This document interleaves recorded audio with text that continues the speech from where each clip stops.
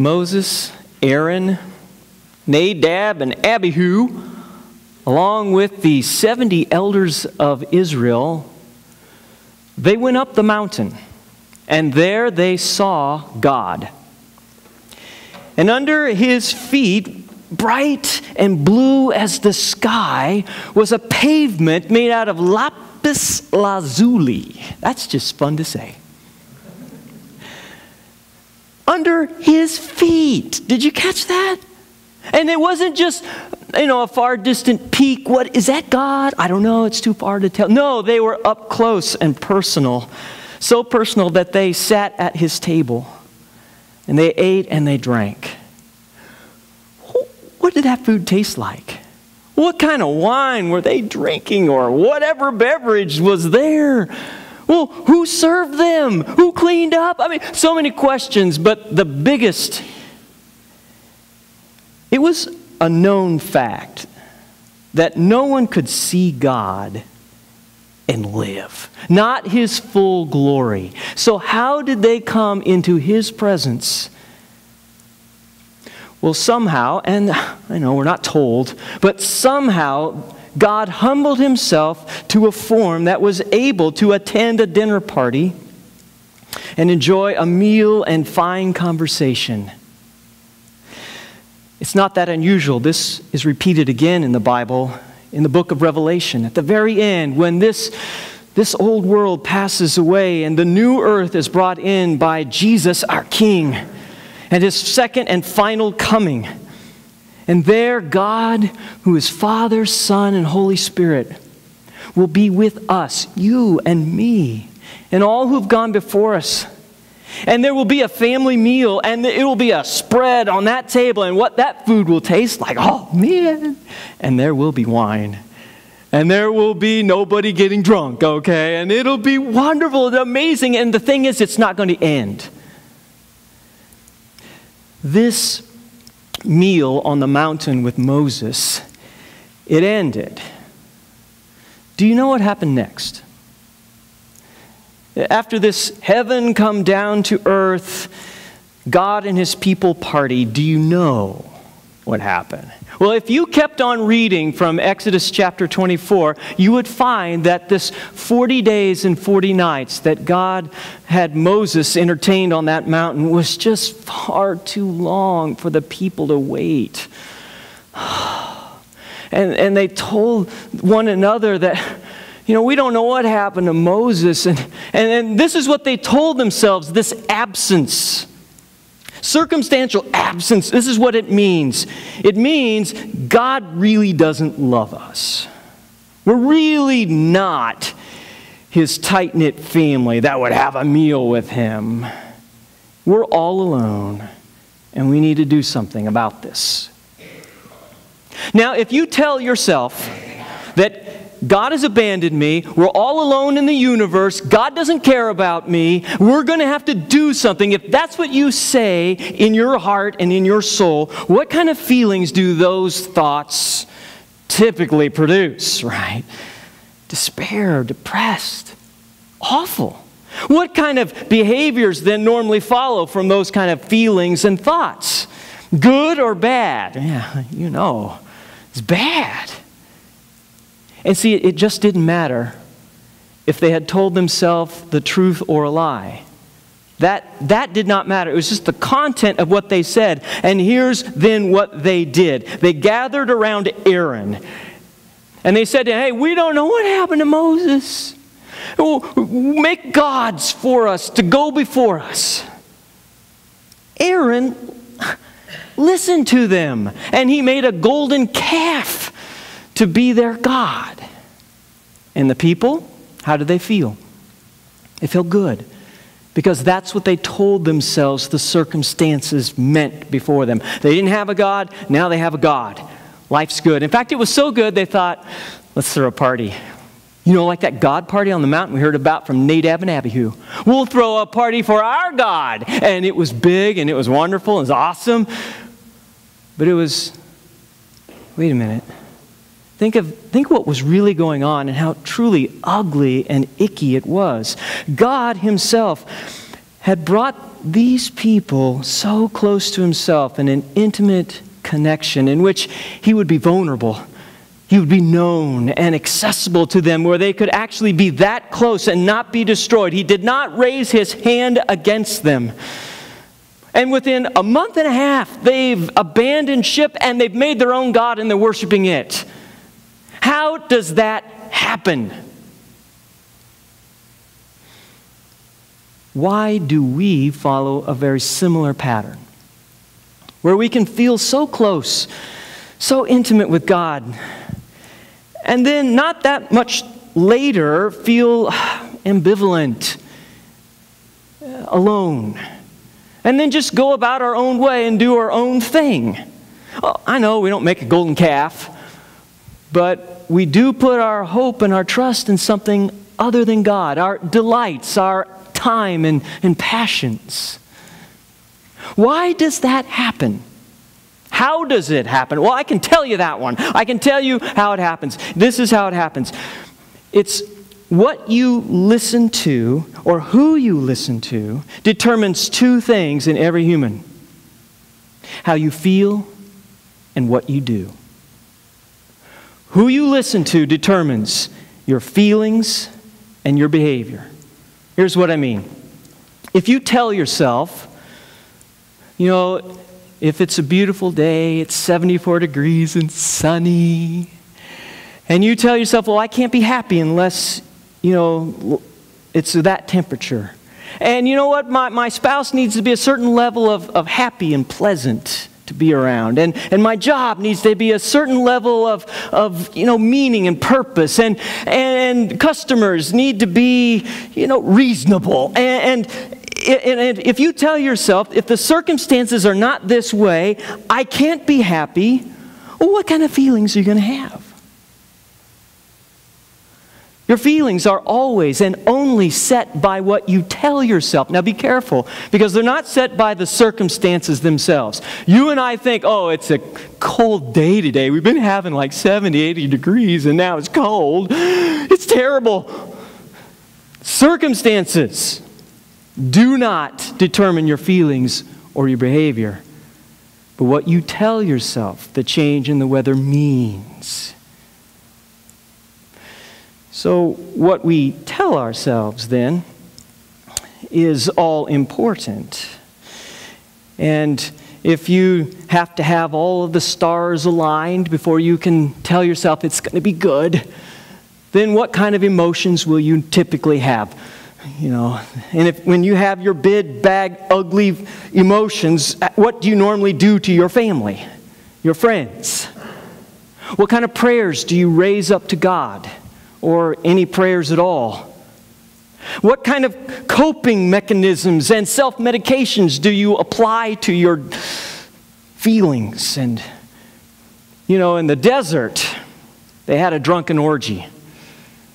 And it's kind of typical that those two things rise to the top of our list of self-medications: alcohol and sex.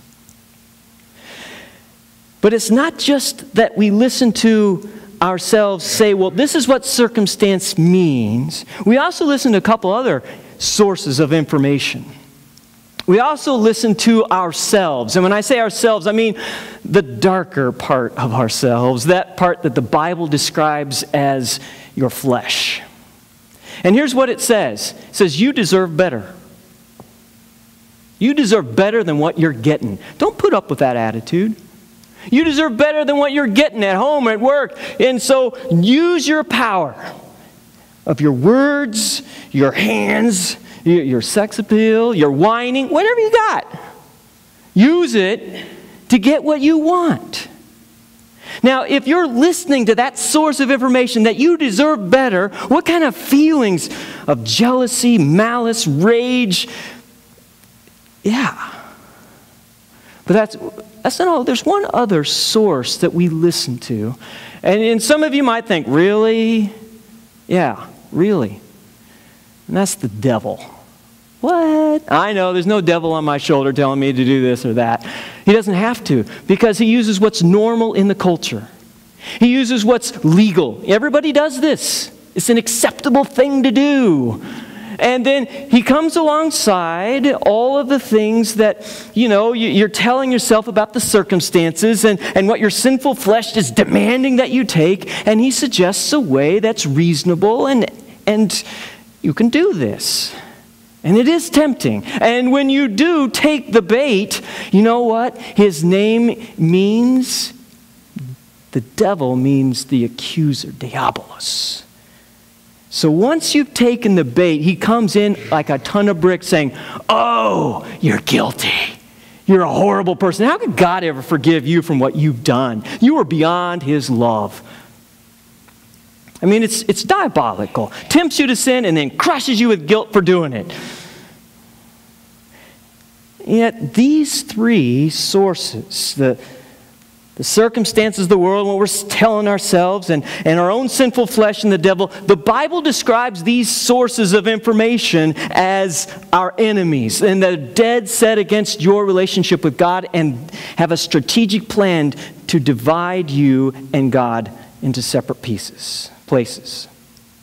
Of course, these enemies cannot take you away from God. They don't have that kind of power. Instead, here's the power that they have. They have the power to diminish, destroy, and ruin your peace and your joy in being with God. If your peace and your joy is gone, then there's a chance at least. It's an outside chance, but still a chance that they're willing to take, that you on your own, like the people in the desert, it'll just be too long a wait if I don't have my peace and my joy, and you yourself will walk away. And saying then to yourself, I've been abandoned by God. He doesn't really care about me, not like a tight-knit family. I'm all alone in the universe. I need to take matters into my own hands. Stay with me. Jump ahead many, many years past Moses to another mountain which is climbed. Another encounter with God. And it was awesome. Peter, James, and John, right? And they didn't know what to think about it, right? So Jesus said, well, how about we not talk about this until you kind of know what's going on? And then, because this cloud just enveloped them, and the voice from the cloud said, this is my son whom I love. With him I am well pleased. Listen to him. Why those words? Listen to him. Well, the circumstances were going to become very dire for the disciples. They would soon see Jesus handed over, and he would be tortured. He would be crucified, pierced with nails and thorns. And they would tell themselves, this is what the circumstances mean. It's all over. We are abandoned. We're all alone in the universe. We need to take things into our own hands. Soon, their sinful flesh will be crying out, run, flee. You deserve better than being tortured and crucified like Jesus.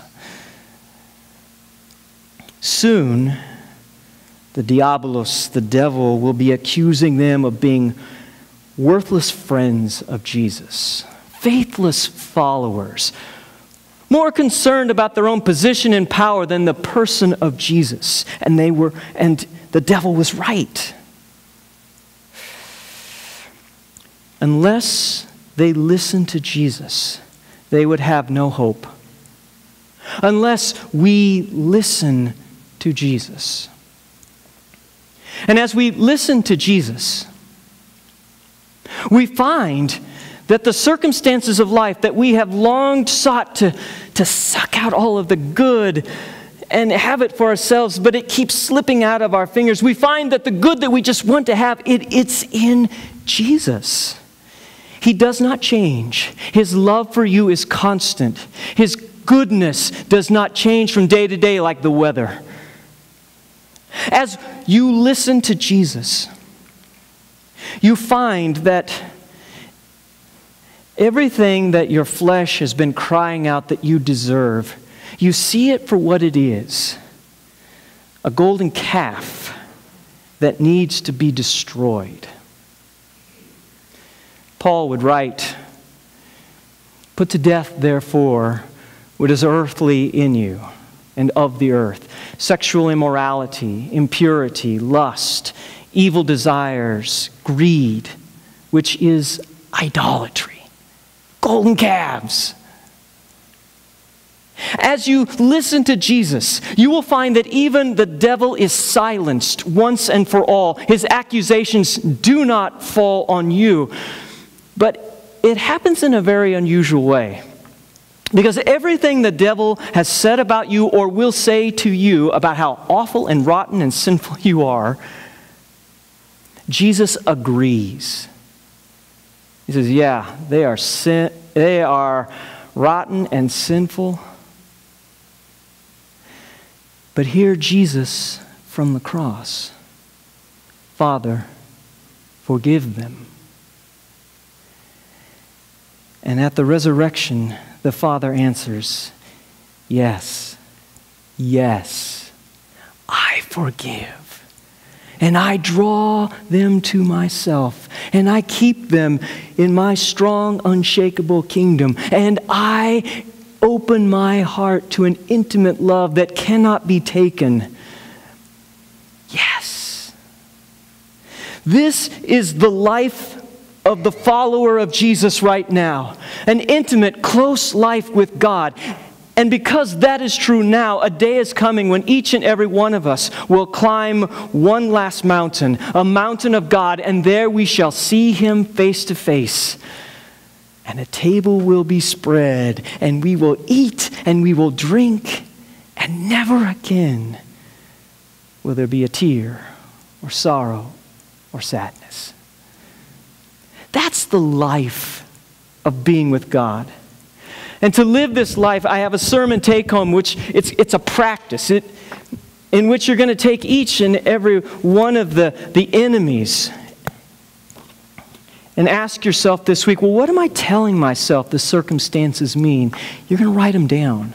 This takes thought. You can't just pass. You have to think and pray. What am I telling myself? And then what demand is my sinful flesh crying out for satisfaction? And then what is tempting me or filling my heart with condemnation? You write those out, because those are the enemy's words. And then the prayer, Jesus, you alone are my Savior and teacher. Train my heart to listen to you only. Put to death what is earthly in me, and lead me ever closer in love, forgiveness, peace, and joy. Amen.